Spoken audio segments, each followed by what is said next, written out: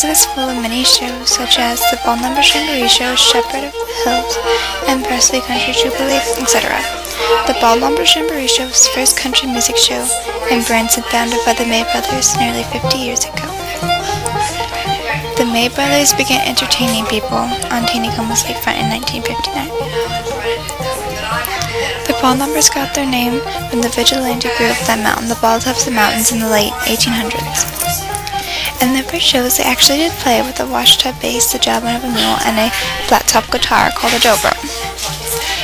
In 1968, the Ball Numbers built their first theater, which has 1,500 seats.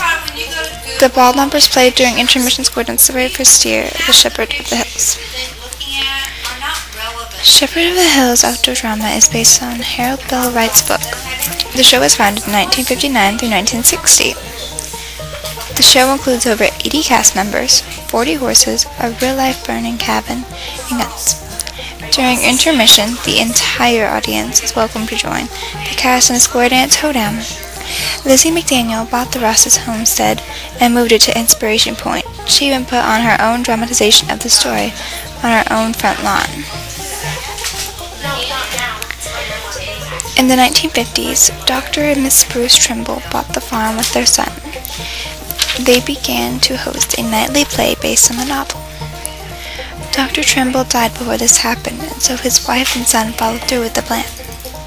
There is a nightly drama down the hill from the Ross's cabin in 1958. A former cast member, Gary Slynn, and his wife Pat bought the farm. Inspiration Tower was built in 1989. The play was performed for its 5,000th time in 1996, making it the longest-running outdoor drama. The Shepherd of the Hills continues to break records with every performance. The Presley Country Jubilee used to take place in a cave in the Missouri Hills. Soon, too many people showed up to be held in the cabins, so they bought a piece of land on an isolated 2-lane stretch of asphalt just outside of town. The show was founded by Lloyd and Bessie Presley in June of 1967. The 44-year run is the longest continuous performance run of any Branson entertainer.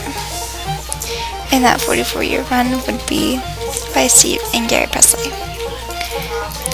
The show is about the history of Branson. The Presleys perform a variety of music from rock and roll to classical. They also perform comedy and is known for its uniqueness. The show is constantly changing and evolving, but in a good way. And that's the many shows of Branson.